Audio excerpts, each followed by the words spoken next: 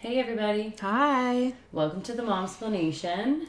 Today we have Dr. Carly Wendler, who is my naturopath. Amazing. Yeah, she is wonderful. She is helping me through some health struggles that I've been having. I decided to seek naturopathic help because my family doctor, who is wonderful, just, is going by the books. Very limited. Yes. Medical doctors and are very I decided limited. that I wanted to try a naturopath. And she is just absolutely incredible. She has good insights on today's podcast, talking about, children's health and women's health. Yeah. Family participation in health, how modern medicine versus naturopathy, what the differences are. I know a lot of people can be interested in naturopathy and don't really understand what it is. And the difference. But mostly just that it costs money. Yep. Right? So she makes a lot of really great points about why naturopathy is something important to incorporate into your life, especially if you have children. But for everyone, right? Exactly. So take a listen. Hope you enjoy. Thanks, guys. Bye. You're listening to the Momsplanation. Real life, real moms, real talk. Hey, everybody. Hi. Welcome to the Momsplanation podcast. Today we have a doctor in the house. Dr. Carly Wendler. I'm glad you said the last name because I probably would have said it wrong, even though we just practiced it. Welcome. Thanks for having me, ladies. Thanks for being with us. So talk to us a little bit about so have you always been a naturopath? I have. Okay. So you went to naturopathic medical school. You knew you wanted to do it? Yeah, I started out at the University of Guelph. Okay. Intending to be a dietitian. Okay. Mm-hmm. That's interesting. Yeah. My goal to be a dietitian was to work with eating disorders. Okay. Having had a personal history and growing up in the dance world, ballet and jazz, and I saw all of that firsthand. Me so too. I wanted to turn around and help. And halfway through the program at Guelph, two things happened. I realized the program wouldn't give me what I needed to make what I thought wanted to happen. Mm-hmm. Yeah. And then I also met someone whose mother was an ND. And I'd never heard of a naturopathic doctor. I came from a very small town. And so seeing what she did over the course of 4 years, coupled with the disappointment in the program for me personally, led me to naturopathic medicine. So I finished my 4 years at Guelph with an applied human nutrition degree. And then I went on to naturopathic medical school. Amazing.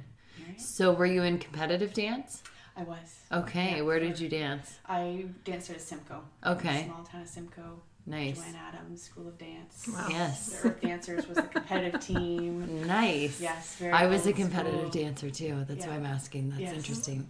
What a strange coincidence. Right. That's very good. Yeah. Excellent. Okay. So, you practice it here in Burlington. I'm No, in Waterdown. Oh, Yeah, not far from Waterdown. there. Yeah. Yeah. So it's pretty much the surrounding area. So Okay. I see families from Burlington, Hamilton, Waterdown, Right. Carlisle, and then some will come from like Niagara or St. Catharines as well if you're looking for a particular style Yeah. of practitioner. And what would you say your style is?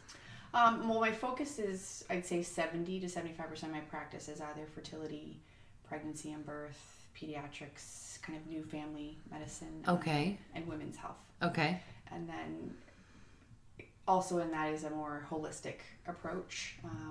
I include attachment parenting in a lot of my coaching with parents and sleep strategies. And so if they're looking for someone like that, then they'll blend that with all the medical doctor stuff that I do on an everyday basis too. Okay.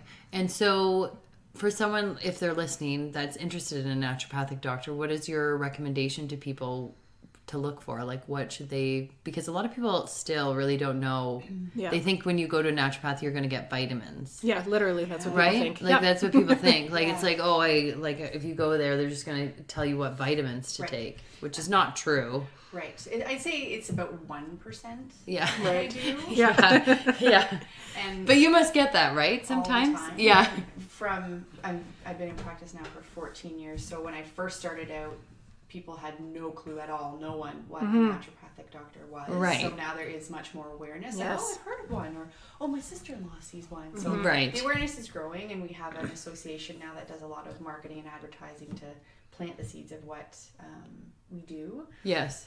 But when someone, so first of all, you can, in Ontario, we're really tightly regulated, so you can always check my name and check that there's a registration number and that I do have a license to practice. There's people that are practicing without. There are, yes. Wow. So people that call themselves naturopathic doctors that either aren't, so they haven't gone through the program or maintained their credentials, or there are some that have lost their license that are still practicing. So I always recommend, if you hear a name, check it. You can go onto our regulatory board and find any name in Canada, and each province is different. So Quebec, it's not licensed. So either of you ladies could move there and set up shop with a nice label and be a naturopath. Yeah. So it's nice. It's nice here that it's tightly regulated for protection of the public, but then it's a lot of rules for us to follow too. So why would they do that? Just because you're not prescribing medicines? Do which? Like in Quebec, sorry, I'm just like mystified by this. Like, why would they do that? Pretend to be a naturopath? So why wouldn't they regulate it? Well, that's up to each province, right? Right. So Alberta is well regulated, BC, Ontario, and now out in the East Coast, there's a couple provinces out there. So some people do that just because there's a demand for it. People want natural things, so hey, I can I'm really good at this and pay, charge people money for it. No, I know. I'm more. I get why an individual would do it, but I don't understand why a province would look at a profession and think like, meh. Exactly, right? But even midwives, right? Same it's thing. So true with midwives. All regulated. Yeah, and I didn't. Lawful in every province. I didn't know that till I got a midwife and realized that. Yeah, I didn't know that either. Yeah. So again, for me, it's like my exposure to naturopathy was, I met a naturopath. I didn't know what it was. Yeah. And then I started going to her for different kinds of treatments. And that was sort of my exposure, right, to what they do. Now, she did do a lot of vitamin therapy. So but it was it goes good. Hand in hand, But it is more than that. It is more. Yes, so, and way more. Every naturopath will practice differently. So there's, say there's 10 naturopaths in Waterdown, we're all different. So for me, when I see someone, it's all about the root cause of things. Okay. You can give vitamins as a Band-Aid short-term approach just as well as you can a prescription. But for me, I want to find the underlying cause for things. So we're taking a look at diet, we're taking a look at exercise, we're taking a look at work-life balance. So I have a really clinical approach when I start with someone. So I do a lot of blood work, a lot of testing where I can. Yeah. Because my X-ray vision's broken, so I can't see inside. This gives me. So I don't use any fancy tests. I don't use any fancy machines. Right. I'm always using what's coming from that person. Right. To diagnose if we need to. And then, like I said, I use a lot of nutrition. You can't out-supplement a bad diet. Yeah. Yeah. Right? You can't out-supplement not exercising or going to bed late. So for me, that's a foundation of my practice is people have to eat well or at least better, sleeping, all those foundations for health. And then supplements should be supplemental to all those foundations. And I include a lot of acupuncture and Chinese medicine in my practice as well. Okay. And herbal medicine. I love herbs. Okay. Your herbal teas. Herbal teas. Yeah, they work great for kids and pregnancy and lots of really versatile uses. So it's not just supplements. It's a very small piece of at least how I practice. So your practice, the approach is more also like behavior therapy. It's not just... Yeah, so look at lifestyle. Yeah, right. What time are you going to bed? What's your screen time like? What's nature play for kids? What are kids getting outside? And so a lot of the foundations that we forget about, which a lot of them are free, right? You have to play it anyway, right? Yeah. Or let's play outside versus screen. So a lot of things that don't cost a lot of money, but it does require an investment of time, right? Which many people don't want to commit to, but unless you want to get real healing, you have to commit to those things. And so what are the biggest challenges that you find with people coming to you in terms of like their expectations of what they can get from you? Because like you said, like the awareness is increasing, but people still, maybe are looking at their benefits and thinking like, oh, I have $500 to spend on naturopathy. Let me just go over She'll fix me.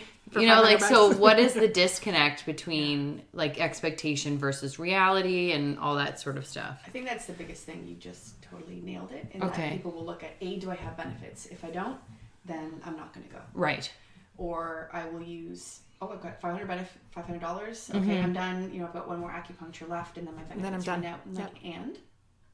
Right, how much are you spending in other areas that aren't investment in your health? So, are we buying Starbucks every day or getting our nails and our hair done? Or are we eating out? You know, one family of 4. It's huge. It's like $100, right? Mm-hmm. If you're lucky. So right there, like there's almost a couple appointments. So it's about shifting, I think, priorities for people and rephrasing it. That's an investment in your health, and considering it that way versus, if I don't have coverage, then it's not needed, right? Right. It's so needed, FYI.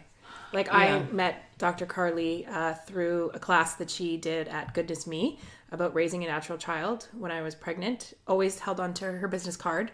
You know, had some stuff happen to me after I had Evangeline.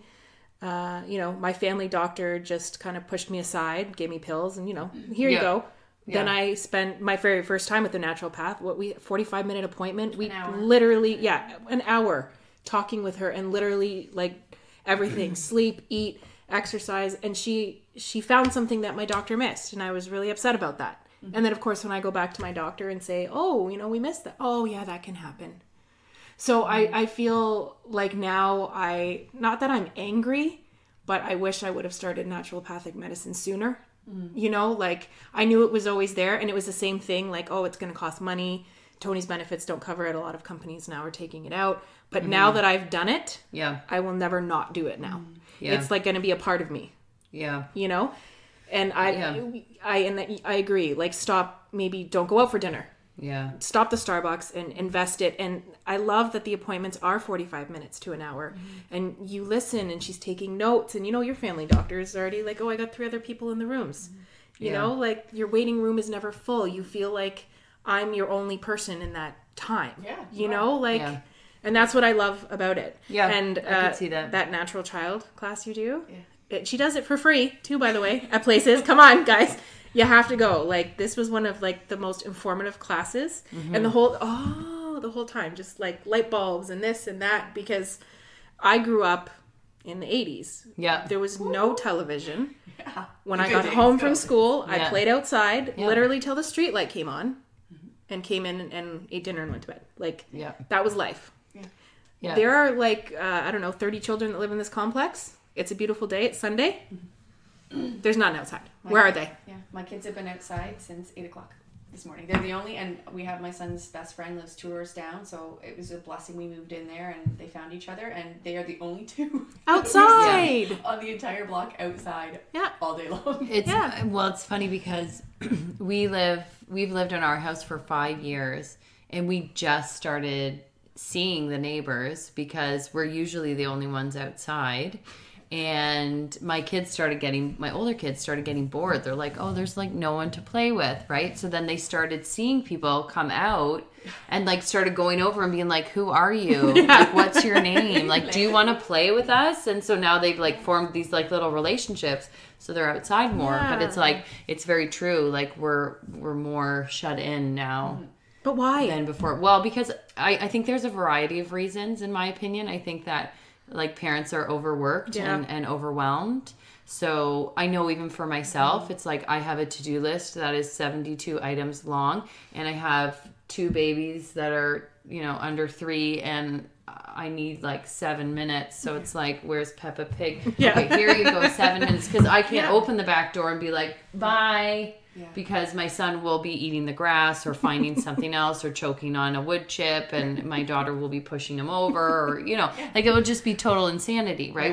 Which will just increase my list from 72 to 75, and then it will be disaster. So that's why for me, sometimes the screen is where it goes.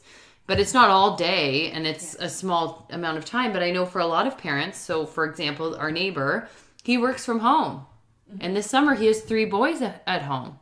His workload is not changing because they're at home. Yeah.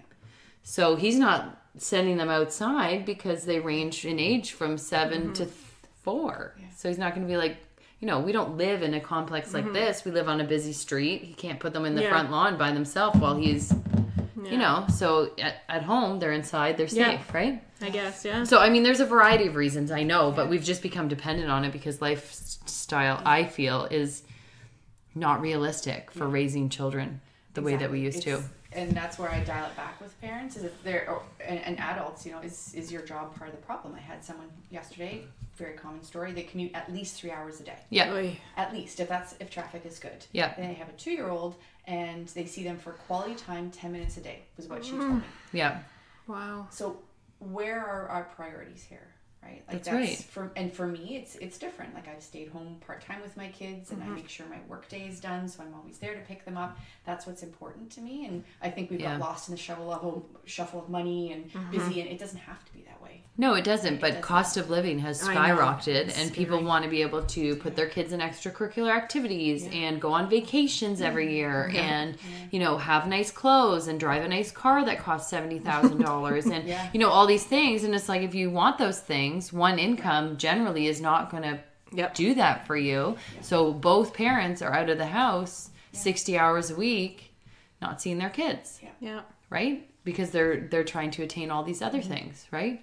So it's like, people, I think now more than ever, need your approach to medicine, right? It's that shift in lifestyle, that shift in mentality, that shift in priority, because we're going to get to a point, I think, where people are going to start, and it's already happening, like I have probably, there's 5 women that I know personally who have some form of cancer in their 30s.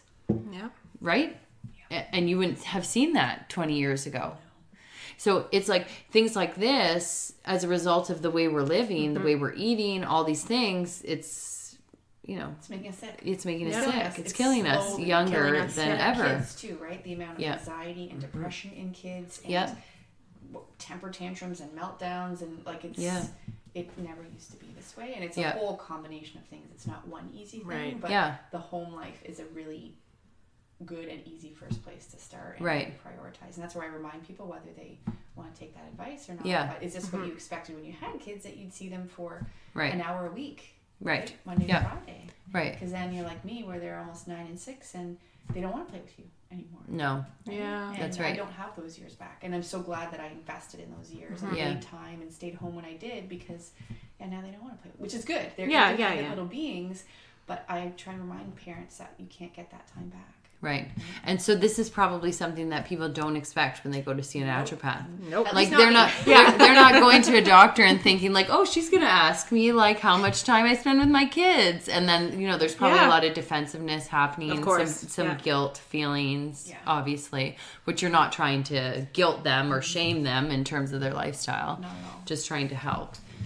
And I look at, again, underlying causes, like if kids are anxious and we have separation anxiety. Well, if they see you 10 minutes a day, or say even an hour, well, they want you, right? So they don't have an anxiety disorder. But we have to look at how life is treating little kids, right? And if there's no connected or little connectedness and attachment, then they're going to fight for that whenever they can, right? And that looks like clingy and whiny, and really they just want your attention. Right, like they're not trying to ruin your day by like having a fit. It's just that, they miss you. Yeah, and one of the best pieces of advice I'd read in a parenting book is that when kids are giving you a hard time, it's because they are having a hard time. Right. They're not trying to make your life miserable and hard. They're having a hard time, and it's our job as parents, amid all the schedules and tiredness and frustration, is to figure out what that is and be there. Their resilience for them until they learn how to cope. Right, which is not something that people really think, in those moments. So many adults are missing self-regulation. And how do kids learn self-regulation? From the parents. Yes. Right? So if we're working 60 hours a week and we're not exercising and we're living off fast foods, well, our own self-regulation is going to be poor. So we're yelling at the kids, don't yell. It's like, oh, but I'm yelling. Yeah. It's like, okay. Yeah. Well, so we have to step back. So parents are not expecting at all to have these kind of conversations. No, of course not. In the office, but I think they're necessary ones. For sure. I agree. Why they're there, right? Yeah. Well, it goes back to your point, is like we are, especially our generation is conditioned to believe that a doctor's appointment should really just go one way. So you go in, maybe the doctor says hello to you, you explain what your problem is. Now I've heard from people that you're limited to 2 issues an appointment, which I think is crazy. That used to be 1. That's good. So, and then, they write you a prescription and send you on your way, right? Like that's how we're sort of conditioned this generation to expect a doctor's appointment to go to, right? Go. So it's like, if they come to you and you're like, getting out a notepad and it's like, am I at a psychiatrist? Like what is happening here? Like why are we having, so that's very interesting. And most people probably don't know that. They don't. No. And that's why I have a box of Kleenex handy where people are sitting, because it's amazing the amount of I'd say 25% at least of new people. Yeah. In the first appointment will start crying. Yeah. I believe it. Whether it's because they feel it's, okay, I get time. Yes. Someone's listening to me. I feel safe. Yeah.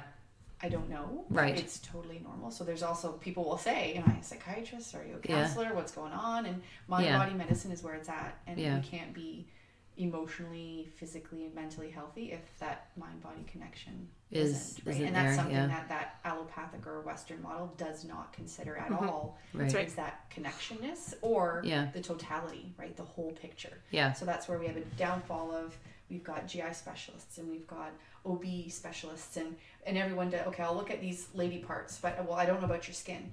And things often go together, right? Right. It's like your body's a puzzle, and if you don't think about all the pieces, we miss things. And I think that's where things, like what you shared, gets missed, is because, we'll pass you off to this other specialist. It's like, well, they fit together, right? Yeah. So, not to shit on all medical doctors, because what I will say is I had a really shitty medical doctor, like a GP is that what it's called?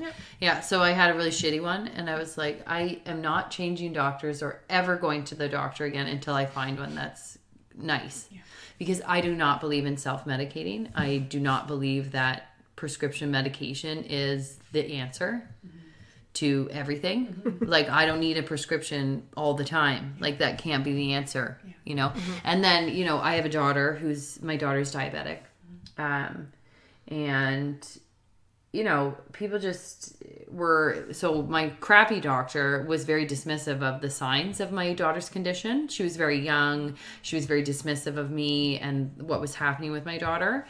That was the beginning of the end of my relationship with this person, if you could call it that. But, as a result of her having diabetes and being reliant on drugs, I have, come to learn about the corruption of pharmaceutical companies. And I'm even more against using prescription medication unless it's life or death situation, which for my daughter, unfortunately, it is. Yeah. But what I will say is that in my pursuit of a good doctor, I did a lot of interviewing, and doctors don't like that. Yeah. So I probably met with 5 doctors that were outwardly rude to me because I was asking them about their practice.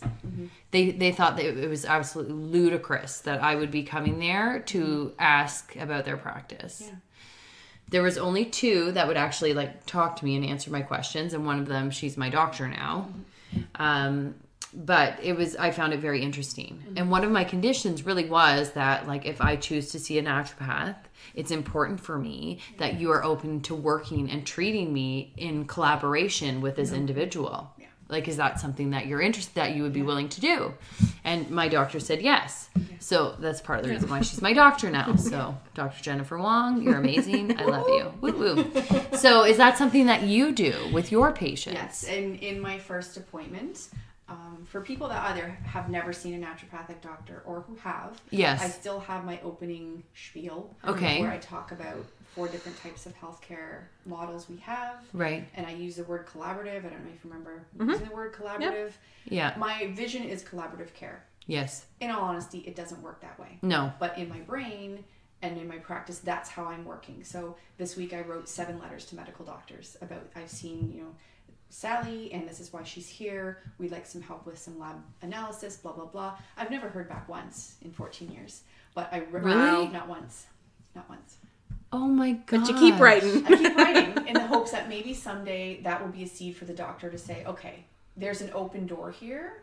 But or really, even when I write. But really, it's also the administrative staff that works at the clinics too, right? Yeah. Because they're probably the ones that receive your letter. Yeah. Right. Yeah.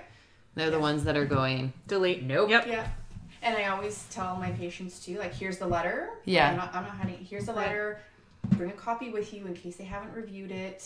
Right. So, yeah, I literally talk about the 4 models of care, where the strengths are, where the weaknesses are of each. And we don't know everything. So that's why we have to work together. Because I can't prescribe antibiotics. So if I have meningitis or someone has, something serious, I'm going to refer them.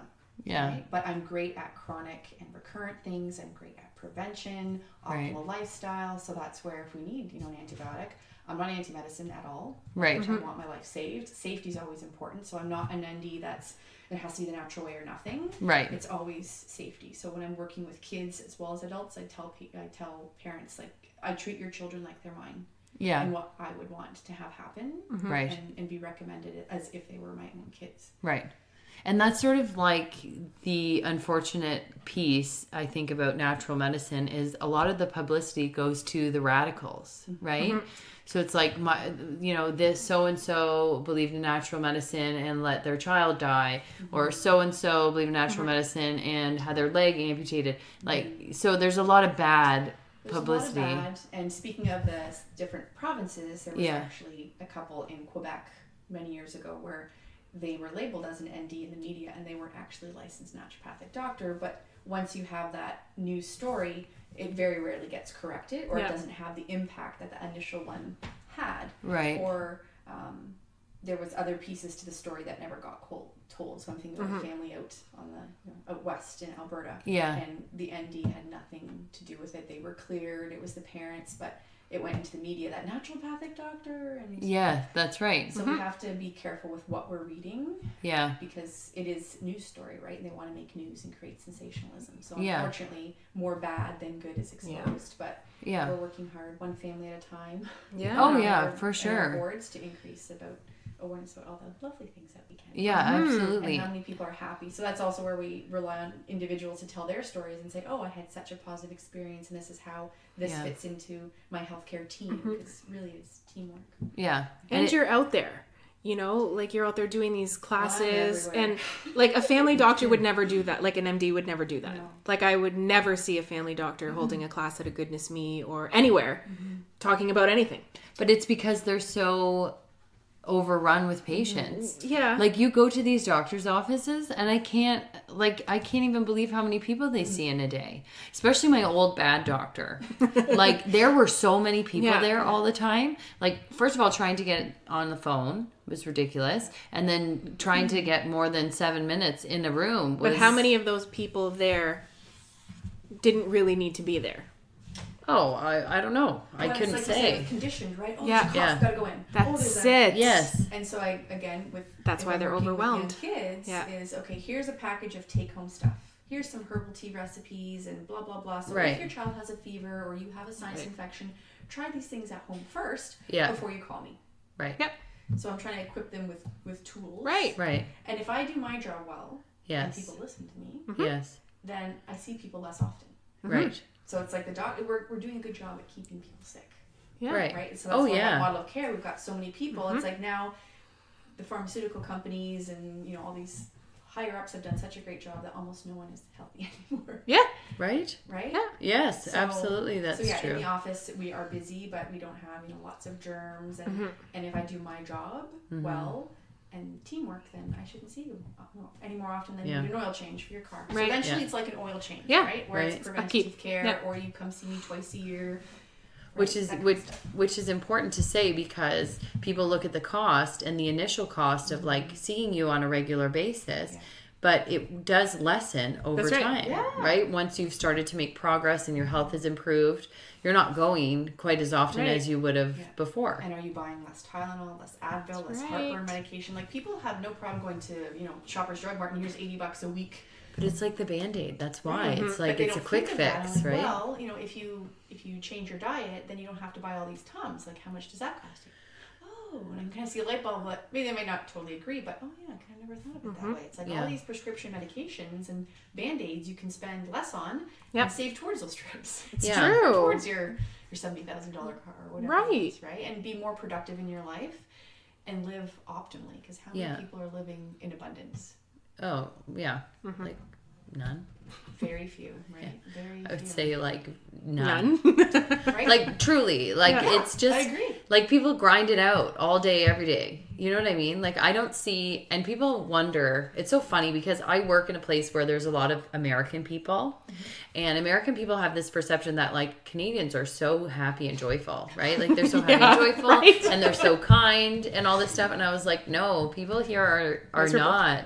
They're so, and not everyone in Canada, but in the larger cities, like people are miserable. Yeah. The misery is like deafening. And like, we know it is so bad. Scientifically, living in cities Yeah. is associated with depression and anxiety. Yeah. And we know this. It's very well documented. So. It's terrible. Yeah. So it's funny that the perception is that, because I'm like, the reality is very different. So I'm very interested to know if when you were in school, did they talk to you about the element of like convincing patients that this was the right way, or techniques on how to, I know you're not selling a lifestyle to someone, but it kind of is that, right? So do they talk to you about that at all? Or are you just, okay. Zero. Okay. It's all all it's just. all me. Okay. And I think my practice has changed 180 since having kids. Okay. Because Why is in that? school, you have, okay, here's the ideal diet, gluten-free, dairy-free, exercise 5 days a week for everyone. And it's kind of, this is the ideal. Right. This and is like a blanket. And becoming a mom, it's like, well, I'm tired and I'm exhausted and I have no family around to help me. And so what's the practical reality of changing certain lifestyles so that you're successful? Yeah. Because if I tried to tell a new mom, well, your baby's fussy, so go gluten-free and dairy-free and exercise and get sleep. Well, now I've lost her. Yeah. Right? And she won't come back. And my goal is so people don't come back, but it's because it's their own volition and because they're feeling they don't need me as often. Right. So no, we don't get any business training, no marketing, no sales tactics. That's interesting. I've just learned along the way of how I try and live my life and my family and try and incorporate that. So I've got the mom hat, but then I've also got the doctor hat that I hope I'm blending well for families. But no, that's not covered at all in school. And most of what I know, even medically, has happened outside of school. That's it's just interesting. the basics, right?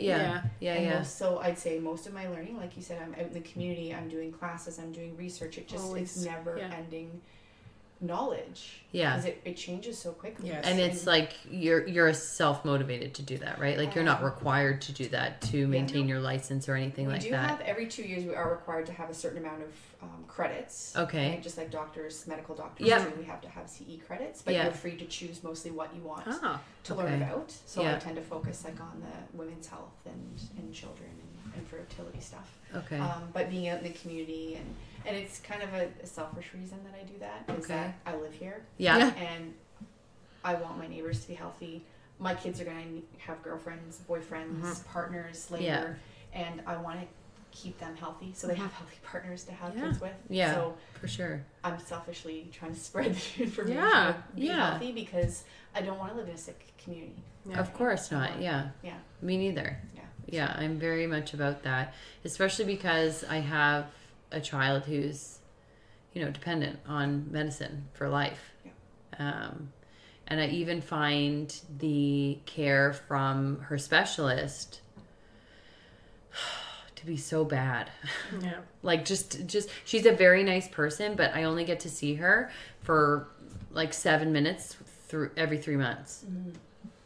You know what I mean? Yeah. And it's like there are all these questions that you have as, a mother. Sorry, I'm going to get emotional about this. I'm so sorry. I wasn't even planning about talking about this. But when you have a child who is ill, like my daughter is, like it's forever. Yeah. And there's no support in the community, and the medical care that you're given is so limited that it's covered, right? That she can be given for free is so limited. It's devastating. Like as a parent, it's devastating.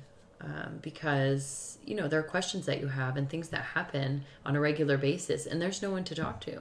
Yeah, you can talk to other parents, yeah, but they don't really know. Yeah. Like everyone's just guessing. Yeah, it's just like trial and error. But this is my daughter's body. Yeah, like I hate to think that I'm doing trial and error with my growing daughter's body, but that's what's happening. Yeah, right. So it's very, like, there's a need for some sort of shift in some way. And I think part of that, like you've said a couple times, is feeling rushed and only 2 symptoms per visit. And that's one of the beautiful things about naturopathic medicine and how I practice is that when you do pay out of pocket, that's what you're paying for, is the quality, and the quality of care. Yeah. Right. And so if people want better care, slowly, what the government's doing is we're privatizing it. Right. It's moving towards what NDs do. Is if you want to pay even certain blood work, right? Like celiac, now you have to pay vitamin D. So small things slowly are pay for services, and that's what you're paying for is my time. And I don't think about what's coming next or before. Is when I'm with someone, that's your time that is for you. Right? Yeah. And so if you're willing to pay and invest, whether it's coverage or not, that's the quality of care you're going to get. And OHIP will only take us so far. Yeah, for my boss is the people sitting in front of me. OHIP is the boss, right, of doctors. And so they have, as much as they would like to spend time with patients, I'm sure, and do research, we just have such a sick population that they can't. They have no time for even lunch. It's true. Right? Yeah. It's just the way because everybody's sick. It's designed, right? It's medication. Oh, now I need medication for these side effects of this medication, and it's a very backward idea. Because before we used to pay doctors only when they made us well. That's right. Now we're paying them to keep us sick. Essentially. Well, and dependent. Really, it's dependency, right? That they're creating a culture of dependency that allows pharmaceutical companies to line their pockets and people to be broke. Really. Independent. Yeah. So that's depressing. So talk to us about like a few specifics. So for people who are listening out there, how would they know if they're listening, if they're the right person for you? So what are some specific things, or conditions, things that, you treat, like in terms of women's health? What are some specifics for kids? Like what are some of those things? So, and something that I forgot to mention earlier is if people want to, like you were interviewing doctors, right? Yes. I actually have a 15-minute complimentary meet and greet appointment. So if someone wants to meet with me, what is your practice style? Can we work with this? Are you a good fit? Do our personalities gel?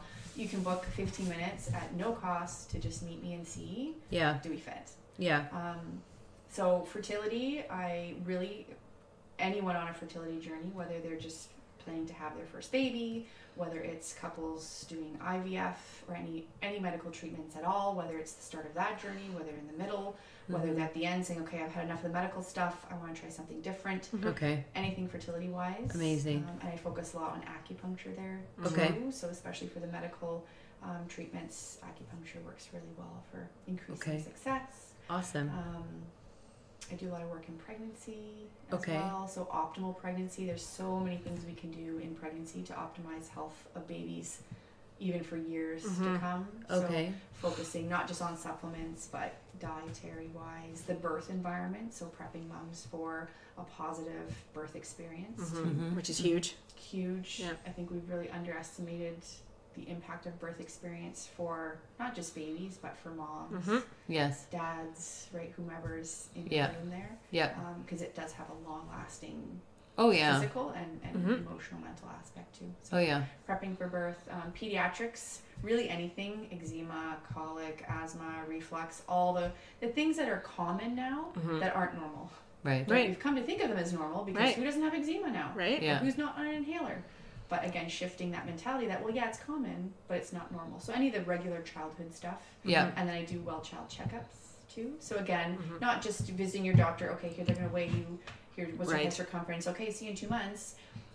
What's their quality of sleep? Do you have questions about their sleep patterns? What's their nature time like? And screen time? And what are they drinking? What are they eating? Their temperament? Do you have questions about parenting style and discipline? Like I've got books that I refer out to read on temper tantrums and all that kind of stuff. So things you will not get with your family doctor. Right. Yeah, for sure. Take up the majority of that appointment. Because, weight, sure, have them weighed, but that's not the be all and end all. There's so much more. Yeah. Right. And thinking about preventative health, right? So, okay, let's talk about solids. What's your plan there? Or changing sleep patterns and talking about what's biologically normal. Right. Not what's convenient. Right. So it's convenient to have a baby that sleeps through the night. For sure. It's amazing. But so is it normal? And is this what the child needs? Yeah. So again, trying to work on the biology and making sense of that, because it used to be we used to live in villages where we'd see breastfeeding and we'd help our aunts have babies and our cousins, and now we're so isolated that the first time we see breastfeeding, it's ourselves. Yeah. Right? So I'm trying to create a village in my office too. That it's you can breastfeed here, and this is what it looks like, and small villages. Yeah, well, I have a whole thing about breastfeeding. I could go on about it, really, because I actually had an interesting conversation with a member of my family who we were at a restaurant and my son was hungry. And he's almost a year, but he's very selective with solids. And like if we're at a restaurant and he's like not into the snacks I brought, or like I don't really feed him at restaurants necessarily. The food. So he's hungry. So I just sat there and I fed him at the table. And she was like, "You're just going to feed him there?" And I was like, well, where else am I going to, like, this is where I'm sitting. Like, yeah, I'm just going to feed him here. She's like, oh, and I was like, why? She's like, well, some people might be offended because they're eating. And I was like, so is he? Right? I'm like, I don't care. I'm like, he's eating. He's a baby. This is where he eats from. Like, who the fuck cares? But it's like, the notion is that, like, I'm offending others by pulling your boob by out that has milk feeding in my it. child. Yeah. Like, I don't know. Anyways, I could go, like, there's just so much about that I think is so wrong. And I just, you know, like my breastfeeding journey with all my children was different. And with him, it's probably going to be longer because our relationship is different. Yeah.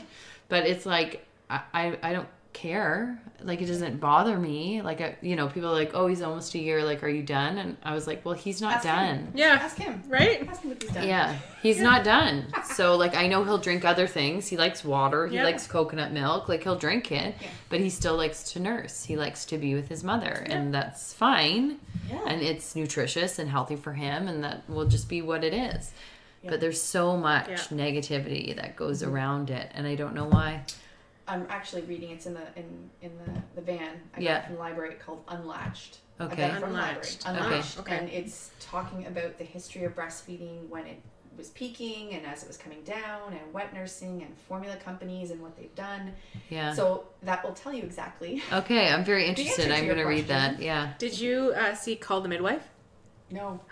Netflix. No, I tried watching a few episodes. Oh, okay. So a few dry. Like you gotta give it like 5 or 6. But there was an actual episode where the formula company came in to give a spiel to a group of mothers about formula and how formula was better than breast milk, and this woman sold every mother in the room onto the formula. They called them milk nurses. Yes. And I was sitting, and even the midwives were like, what? And, you know, breast is best sort of thing. And this woman had literally sold this entire group of women on formula because they could make it whenever they wanted. It was convenient. You could go shopping and leave the baby with someone else. Know how much they're drinking. Oh my God. And I didn't know that that's how it happened. Like, yeah. Oh my God. That literally is in that book. They called them, milk nurses, and they would come in and, wow. Yeah, that's incredible. Crazy. Yeah. I don't know. There's just so many. Yeah. So I'm also a lactation educator. So wonderful. I'm very intent on helping moms start breastfeeding, continue breastfeeding, and normalizing it. Yes.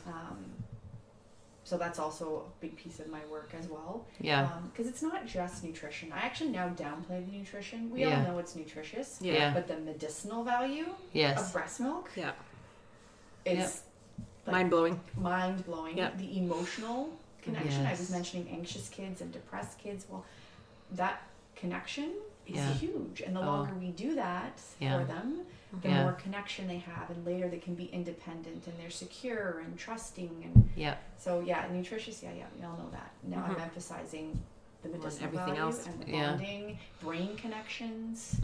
Actually, in the book, something really cool I learned is the amount of cortisol in mom's milk helps shape the personality. Oh. Yeah. So first-time moms tend to be more anxious, right? Yeah. And so cortisol is going to be a little bit higher. It's a stress hormone. Okay. So firstborn babies tend to be kind of more type A-ish or more organized and more cautious. And so that correlates to higher cortisol levels, whereas subsequent babies tend to be more chill because now moms are more experienced, more confident. So they're seeing a relationship with cortisol. That's so interesting. That's And cool. isn't it? Yeah, wow. I'm gonna have to read this book. Yeah, it's very really interesting. cool. Yeah, cool. And she's a journalist that wrote it, so it's not sciencey. Right. It's made for regular moms like us. And Yeah. it's not hard to figure out and understand. It's shocking, the history of it, like the pieces you were just talking about, and other things. But now I can see where this mentality has come from. That breasts are for sexuality. Yes. And they're to be hidden. And my kids know now, like that's where milk comes from. That's mom's milk, and that's what you're expected to do is nurse your babies when they get older. That's right. And that's just what they know. I let them watch birth videos, and they're watching a water birth the other day. They know where babies come from. Yeah. So it's just normalizing for them that this is the normal part. It's not the women in bikinis on billboards that's what breasts are for. That's right. That's secondary. Yeah. Yeah. I'm the same way. Like I don't do like the pee-pee and the wee-wee. It's like I just talk about like that's your vagina. He has a penis. Like that's how it is. You know, like it's not. Everyone is so concerned about sexualizing everything. Yeah. It's like, why? They're just kids. Yeah. Like, it's just, this is their body parts. They need to feel a connectedness to their own body and know what it is without me making it childlike or, you know what I mean? I don't think it's just my opinion. I don't think it's necessary. My kids will tell you about amniotic fluid. And that's awesome. Yeah. And so am I. Like my daughter told some girl at soccer that babies come out of a vagina. And I think that the parents were horrified that she said that. So I was just like, yes. Oh, right? I did. I was like, that's good. I'm like, because she came to me and she said, I was right? Yeah. Like the baby comes out of your vagina. I said, yes. I said, unless the mommy has a problem, because I talked to her about C-sections, because my oldest son, his stepmom had to have a C-section. He was very confused about what that was.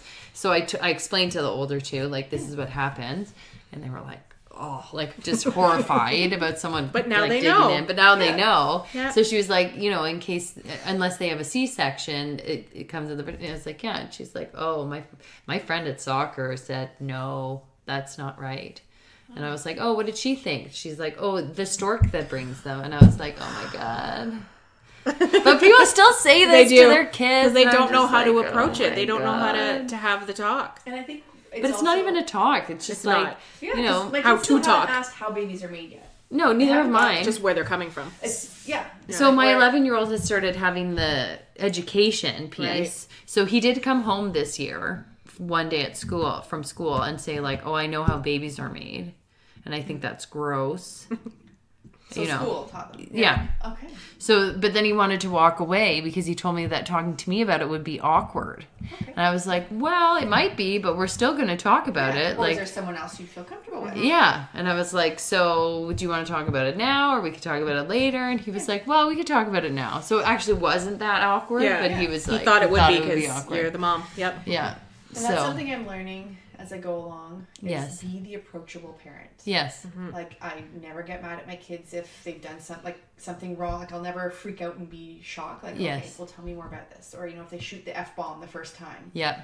Or this other word they've learned at school. Where did you learn that? Yeah. Right? Like inside I'm like, where did I learn that? Oh my gosh, I can't believe he said that. Yes. But I want them. So now my son, he will come to me and he'll say, this is what happened at school, and he's never afraid. So I'm like, be the approachable parent because it will pay off. In the long run. I'm still like his primary influencer for now. For sure. And it's stuff like that will be important to keep coming to us.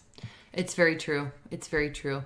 I think what I like the most about what you've said is that your practice is all encompassing, right? Mm-hmm. It's not just about, one problem, one time, one solution. Yeah. It's how can I make your life better?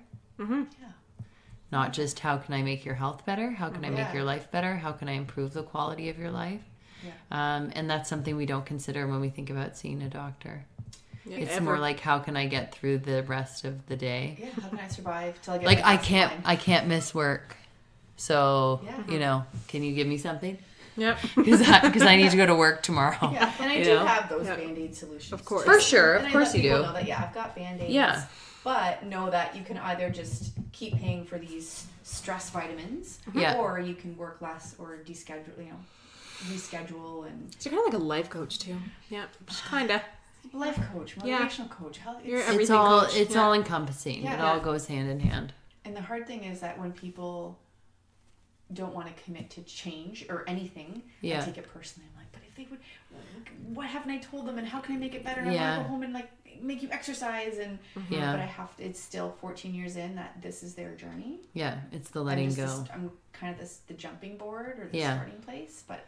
And if you're planting the seed, the hope is that eventually something grows out of it, right? Yeah. Yeah. I hope so. Yeah. Amazing. So tell people who are listening where they can find you.